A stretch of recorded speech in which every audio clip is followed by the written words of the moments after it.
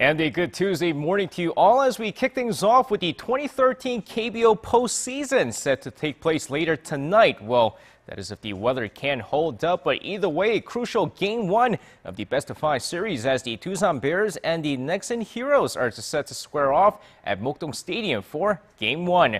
Now, taking them out are the two American aces, Dustin Nipper for the Doosan Bears and Brandon Knight for the Nexen Heroes. Now, Nipper finished off the season with a 12-4 record with an ERA of 3.58, while Knight finished off the season with a 12-10 record with an ERA of 4.43.